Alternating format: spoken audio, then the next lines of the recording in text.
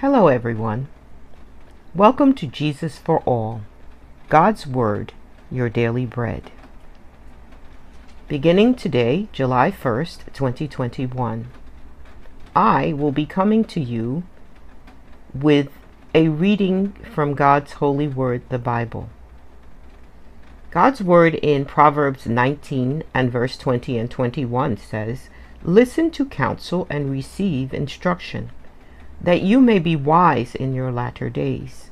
These are the latter days." And verse 21 says, "There are many plans in a man's heart.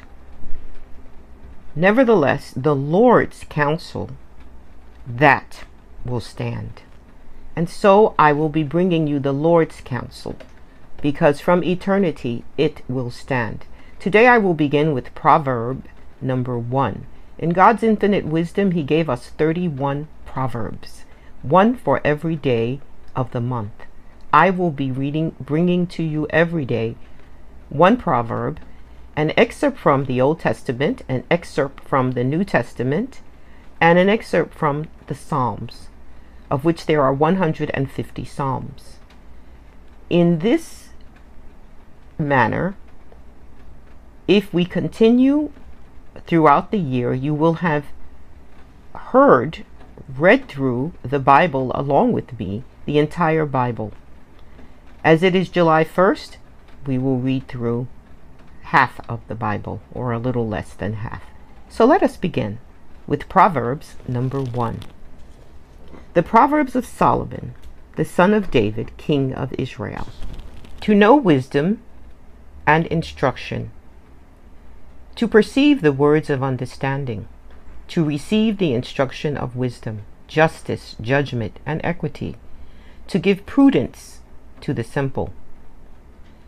To the young man knowledge and discretion, a wise man will hear and increase learning, and a man of understanding will attain wise counsel.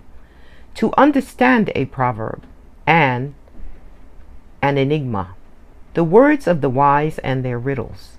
Verse 7. The fear of the Lord is the beginning of knowledge, but fools despise wisdom and instruction. My son, hear the instruction of your father, and do not forsake the law of your mother, for they will be a graceful ornament on your head and chains about your neck. My son, if sinners entice you, do not consent. If they say, "Come with us, let us lie in wait to shed blood. Let us lurk secretly for the innocent without cause. Let us swallow them alive like Sheol, and whole like those who go down to the pit." Verse 13. We shall find all kinds of precious possessions. We shall fill our houses with spoil. Cast in your lot among us. Let us all have one purse.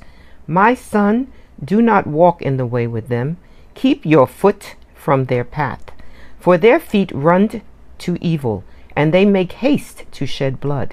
Surely in vain the net is spread in the sight of any bird. But they lie in wait for their own blood. They lurk secretly for their own lives. So are the ways of everyone who is greedy for gain. It takes away the life of its owners. Wisdom calls aloud outside. She raises her voice in the open squares. Verse 21, she cries out in the chief concourses at the openings of the gates in the city. She speaks her words. How long, you simple ones, will you love simplicity? For scorners delight in their scorning, and fools hate knowledge. Turn at my rebuke. Surely I will pour out my spirit on you. I will make my words known to you. Because I have called you and you refused, I have stretched out my hand and no one regarded. Verse 25. Because you disdained all my counsel and would have none of my rebuke, I will laugh at your calamity. I will mock when your terror comes. When your terror comes like a storm, and your destruction comes like a whirlwind, when distress and anguish come upon you, then they will call on me, but I will not answer. They will seek me diligently, but they will not find me. Verse 29. Because they hated knowledge and did not choose the fear of the Lord. They would have none of my counsel and despise my every rebuke. Therefore they shall eat the fruit of their own way, and be filled to the full with their own fancies. Verse 32. For the turning away of the simple will slay them, and the complacency of fools will destroy them. But whoever listens to me will dwell safely, and will be secure, without fear of evil. And this is the word of the Lord from Proverbs 1, the first proverb of 31.